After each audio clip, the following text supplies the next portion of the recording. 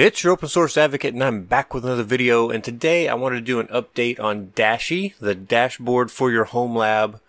So previously when I did this, it was fairly new still. It has some really great features where you can set up kind of all these different looks and feels, and you can change the theme to anything that you kind of like. You can make it look really different really quickly, but you can also customize these themes if you want to. The one that I generally use is this one here called Colorful, and then I don't usually have it in this mode. I have it kind of set up this way. But I wanted to talk today about this part here that you're seeing, these widgets that we have installed, or that we have the capability to add in order to monitor different machines. Now what I'm doing here is I'm monitoring the CPU and the memory and the usage, basically statistics, of this machine that's a remote machine. So this isn't even running on the same machine that I'm monitoring. So I've got some remote monitoring of CPU and statistics going on for my different machines, which is awesome. And especially when you're running a home lab, I know a lot of you look for tools that let you kind of monitor this stuff. And the way it works is you set it up with Glances and then use Glances with Bottle to run it as a Glances web application. So you can basically run it as a website, which is really great. Now I've done a video on Glances in the past, but we'll actually go through the setup and the installation on another machine just to kind of show you how it works and what you can get out of it whenever you do that. Very straightforward today, very easy to get set up, but kind of figuring out where it goes and how to set it up may be the trick. So a lot of this stuff in Dashy you can do straight from the user interface right here on the web, but right now you have to do this part through the configuration file, but don't worry, it is not that complicated, and I'll show you how to do it. It's really easy. You just add a section where you want this to be, and then you add your widgets into that section. The widgets are super straightforward, and she's got the code out there right on the site so that it's easy for you to find. So we're going to get into it right after this. I just want to say thank you so much to all my patrons over at Patreon. I truly appreciate everything that you do for me and the way that you support me and the content that I'm creating for you. I love that you love the open source world, and I love bringing you new open source tech every week. If you'd like to become a subscriber, jump over to Patreon. I'll have a link in the show notes and in the description. Thank you again. Now let's get started. Okay, if you jump over to the Dashy GitHub page, which I'll have a link in the description for you as well as in the show notes, you'll see a lot of really great information. This is just so well documented. There's some really great examples out here. There's a little GIF video that shows you what you can do with it. There's really some cool stuff that you can do with this. So whenever you get this going, you can of course just deploy it from Docker. I've got a video on how to deploy this already in Docker, so if you're interested in doing that, go check out that video. I'll also have a link for that in the description and in the show notes for you guys. But as you keep scrolling down, you're just going to see so many different ways. So one, you can deploy this to the cloud if you want to. You can deploy it from source if you prefer to do things from source. Jump on it. It's there. You can do that as well. It shows you some configuration options, and there's some sections on configuring. So if you look, there's links to the wiki that give you more information on each of these things that you might want to do. Here's the theming. Lots of different themes that you can choose from, but you can also go and customize your own themes. You've got icon support, so you can have icons for all these things, and I'll tell you right now, the dashboard icon setup that's linked right here is one that I did a video on, and it makes it so easy to get your icons set up. And again, that's in the video that I did on setting up Dashy in the first place, but the icons that they've got are tremendous. I've been trying to contribute a few icons lately that I've been finding for things that I run that I didn't see icons for, and they get them added so fast. I mean, I submit them in like almost the same day, if not the same day. They're in the repository. I just pull it down and I've got those icons ready for my system, and it looks amazing. So really great stuff there. Status indicators, which kind of tell you like green is good, red is bad. So if you have the ability to set up those status indicators on a lot of your self-hosted services, in a really quick glance, you can kind of see like, is this thing running? Is it doing what I expect? Which is kind of awesome. And then you get to the part that I wanted to talk about today, which is the widgets, which can make your dashboard just go to a whole other level. So Lissy93, the developer who started Dashy, has been adding this widget support for a while, and it's just gotten to the point that it's really, really good. And I've had a few of you ask me about how do I add the widgets into my actual code. So if you go down here, you'll see this little link that says widgets, and when you open that up, you basically end up here on the widgets wiki page. And then down here, she lists, here's all of the widgets that she currently supports. Now, these are the things that you can just use out of the box with Dashy if you get your Dashy system up to date or you get a new version installed right now.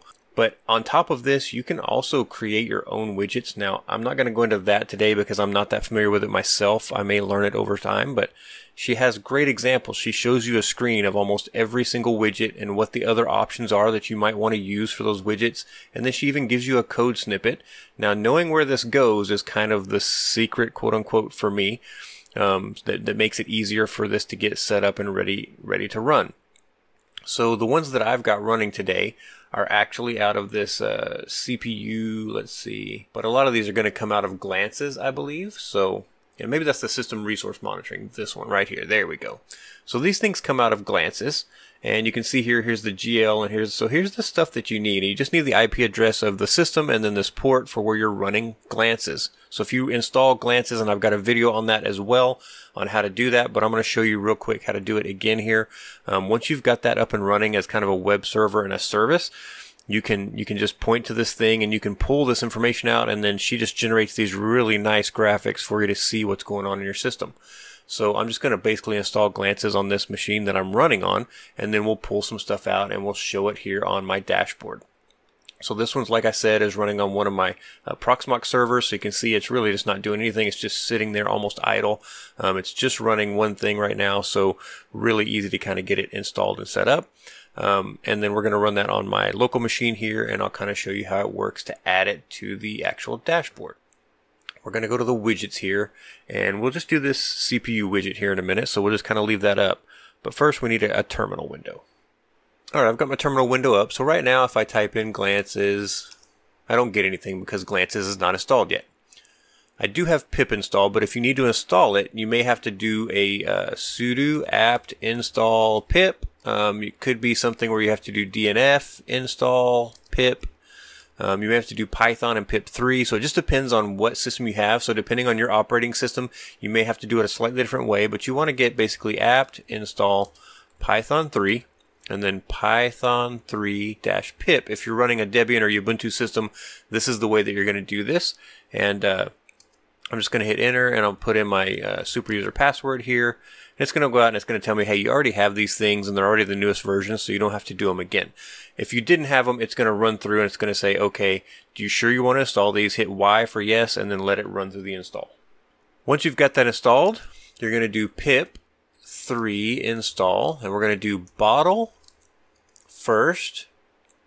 So there's this program called bottle, and it basically gets installed with pip. And then we're going to do pip 3 install glances.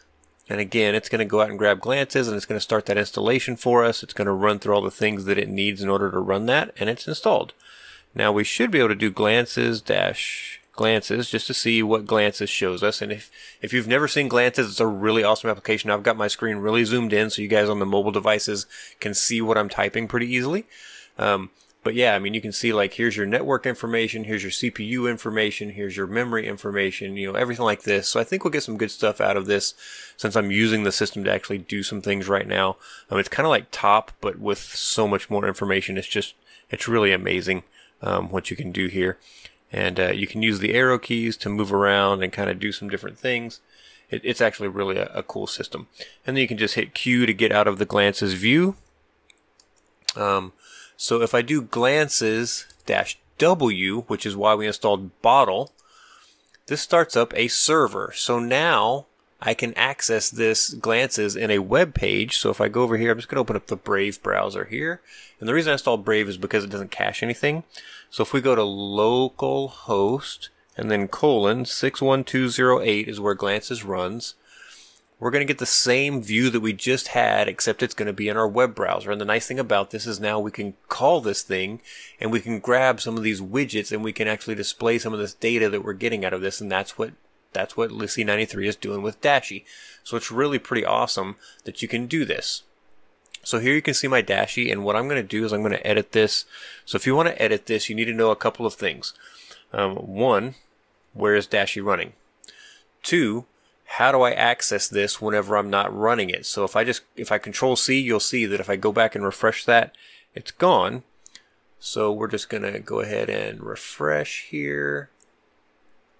And it's gone. The web server's gone because I killed it. So I need that to run as an actual service. So I'm going to go back in here, and the first thing I want to do is create a service. So what we want to do is put a systemd service in place to help this thing run constantly. And it'll start up when the computer starts up and all those kind of things. So we're going to go and we're going to say sudo nano/etc/systemd/system. And then we're going to call this glances.service. Very simple. So this is basically saying we're going to create a file inside of the etc folder. Inside of that, we're going to go in the systemd folder, and inside of that, we're going to go in the system folder. And right here, we're going to create this file called glances.service. So we're just creating a file in there. Now in here, we need to put in some actual detailed information. Again, I'll have this in the show notes, so you can just go grab it, copy it, and paste it in. You may have to make a couple of changes, but it shouldn't be much. So we're going to go grab that. All right, so I've grabbed that, and I'm just going to paste it in. And you can see here, I've just given it a description, which is glances in web server mode. We're going to use the after the network starts. So that's what this line means, which is after we get network.target running, we want to go down here and we want to actually start up glances. Now, we need to make sure that glances is where we expect it to be. So we'll check this in just a minute. We want to know this path, and we want to make sure it's the correct path. If your path changes, you may have to change this as well. And then down here, multi-user.target just means, you know, it can run for anybody. It doesn't just have to be for my user. So we're going to just save this real quick. We use Control-O and Enter to save, and then you can keep making changes. And then if you're done, you can use Control-X to exit out of Nano. And what we're going to do to figure out where that's running, we're going to do which glances. And this basically says, tell me which folder the glances stuff runs out of. So on Linux, you can do this. So you can see in this case, it's in my home folder. So we're going to have to add a couple of things to that file, but we'll copy this. We'll just highlight it and right click and then copy. And we're going to go back into that sudo nano glances here. And we're going to go here. We're just going to get rid of this part here. And we're going to paste in that thing that we just copied, so we can right click and paste, and then there's the correct folder. Now I'll show you what happens. So I'm just going to do Control-O again to save and Control-X. And let's see, we need to enable this. We're going to do sudo systemctl enable, and then glances, and it's just hit tab and it should fill it in. And it's going to enable it. And then if we do sudo systemctl start glances, and then if we do again the same command, we can just do the up arrow and we can just come back and change this to status. We're going to see this right here where it says failed, and there's a reason why it failed, and it's because it's like I don't really know where that module is.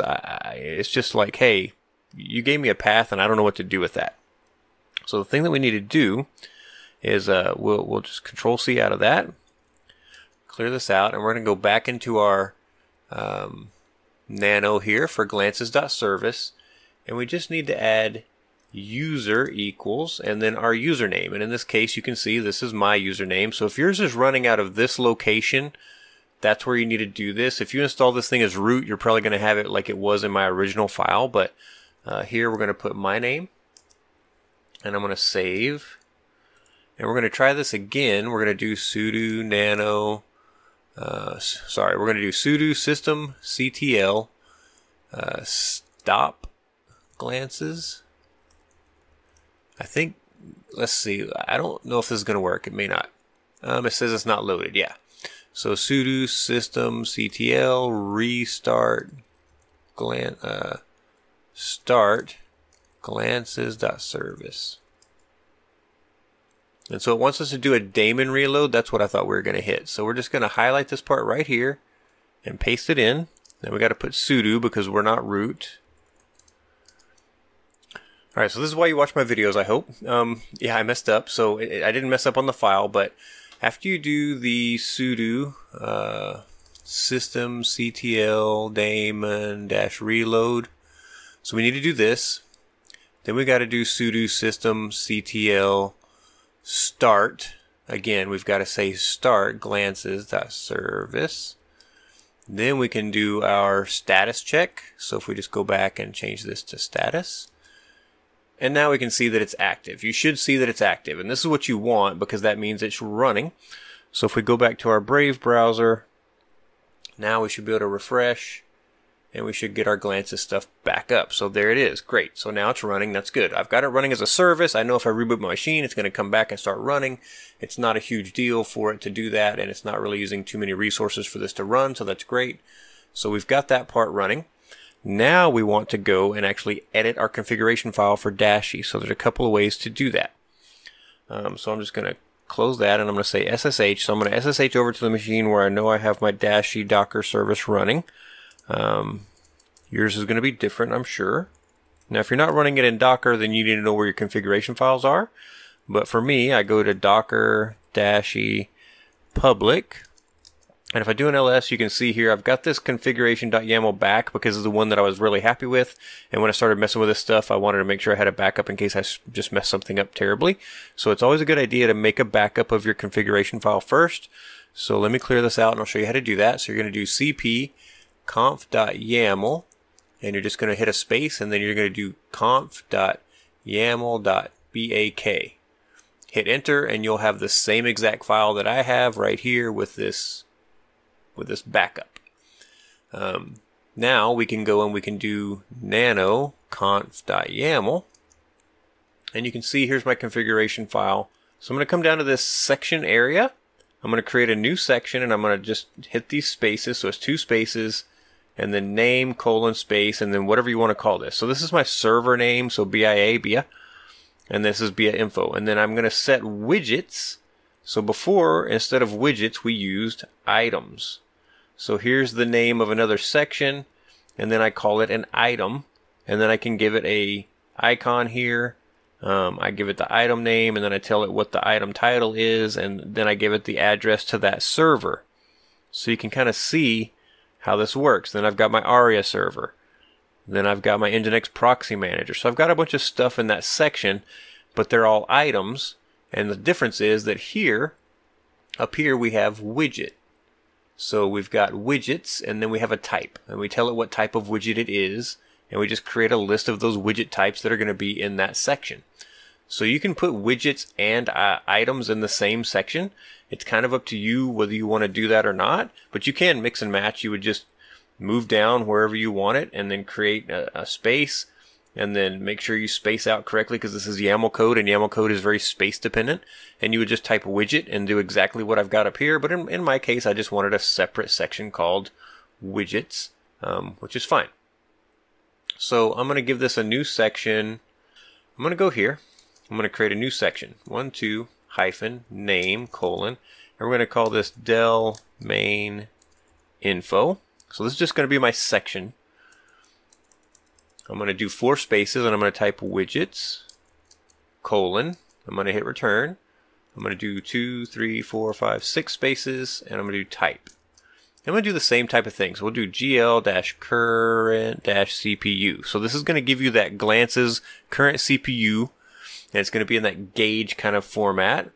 We're going to hit 2, 3, 4, 5, 6, 7, 8 spaces, options, colon, and return. And then we're going to do 10 spaces. 1, 2, 3, 4, 5, 6, 7, 8, 9, 10.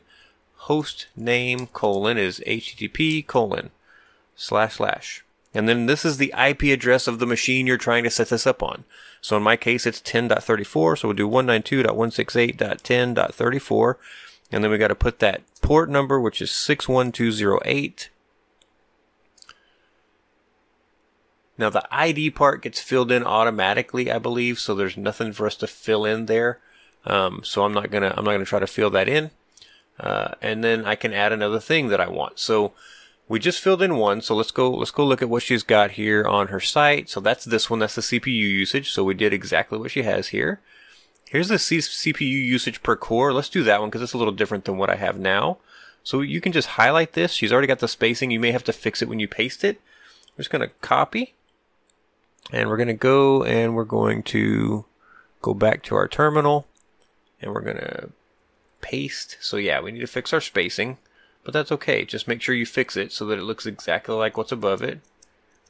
6, and then this one's going to go 1, 2, 3, 4, 5, 6, and 1, 2, 3, 4, 5, 6. So it just had it shifted over, and then we'll fix our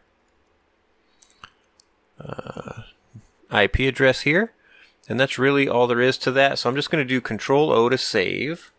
And then I'm going to do, I can just leave it open. We're going to go back over here to the Brave browser. There it is. So now we've got our other section, and you can see there's my gauge, and here's my CPU charts, and I've got a nice little overview. And the nice thing is I can collapse this. Like if I don't want to see these right now, I can collapse it. It's gone. I can get to all my hyperlinks and things like that. I can move those sections down just by adjusting it in the configuration file. But now I've got some really cool widgets that show me some information about my system and how it's running and what's going on it. And these things update every few seconds, which is really great as well. So you can see it changes there as things kind of update and change. And I could add more charts and graphs if I want to, so that it looks just like this one. Just kind of any of those widgets that you want to get that are those glances widgets, they start with GL, so that's really easy to do. Now she has some stuff for net data as well. I don't like to run net data. I found that net data is pretty heavy and just pulls down my system after a while. Maybe it's gotten better. I just haven't run it in like a year because it was just always like slowing my systems down so much eventually that I just didn't want to run it. So maybe they've fixed some of those problems, but I just haven't done it. But it should be the same thing. Install net data and then basically follow her examples. So if we go here, you've got a lot of glances things that you can get. So you've got this kind of recent CPU usage, so you can check out that chart. You've got current memory usage, which I kind of show on that screen over there. So if you didn't see it, there is some stuff where you can expand and see a little bit more detail here as well, which is pretty cool. So you got CPU information here that you can expand and hide, which I think is awesome. But also over here on this one, on the memory, you can kind of see what's going on there. And same thing here, you can see some specifics, which is pretty great. So she's got some really cool stuff here that she's been putting in for these widgets. But there's just lots of them that you can choose from and kind of set it up the way that you want it. So here's your memory usage history. Here's your disk space. So a lot of times, especially when you're running servers and things and you want to know like, how's my disk space doing? This can be a super useful thing if you're worried about it getting full. And if you see here, it's got like this, it's about to be full on the C drive. That's never a good thing. You want to make sure that that's not getting overfilled so you can kind of fix it. So you can kind of check that out and see what's going on. I think that's pretty awesome. And then you've got this disk I/O, so you can kind of see what's going on as far as how much input output's going on your drives. This one I just showed you, the system load one is on my screen back there. System load history, if you're kind of curious about what's happening there. And then network interfaces, so maybe you want to know what your network interfaces look like. There's one that's on here that's called network speed, which is pretty cool. It doesn't use glances at all. It's just one that you can go kind of set up, and it's got a link to a website that basically lets you run a network speed test right from your Dashy, which I think is pretty awesome. Check out your IP addresses, CPU thermals. So if you're getting any kind of temperatures from your CPUs, you can check that out as well, which is pretty great. And then you've got dynamic widgets that you can set up. This is the speed test widget. I think maybe we'll go do this one next because it's got a few options here. I copied it and I'm going to go back into my code here. And I'm just going to go over here and I'm going to go paste. Now I have to go fix all my lines real quick. This is probably 6 off on every line, but we'll start with the first one. 5, 6, yes it is. So I won't make you watch me do this, but I'm going to fix them real quick.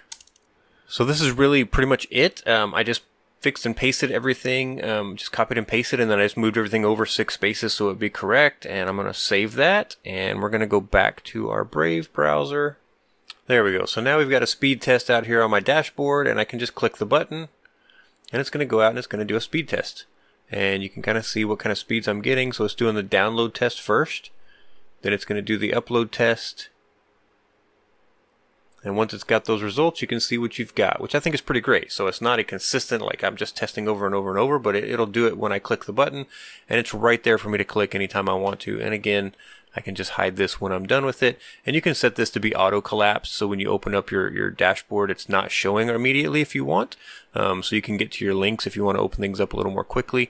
And again, you can change the layout here by clicking on some of these buttons. So you can kind of see there's a different layout here as well. And then we've got this layout over here that's really kind of vertical and small. Kind of up to you how you do this and how you kind of set up your dashboard. I kind of like this layout with the widgets in it. It feels like a little bit better to me. And then of course the theming, you can do all kinds of cool stuff with. I kind of like the material dark.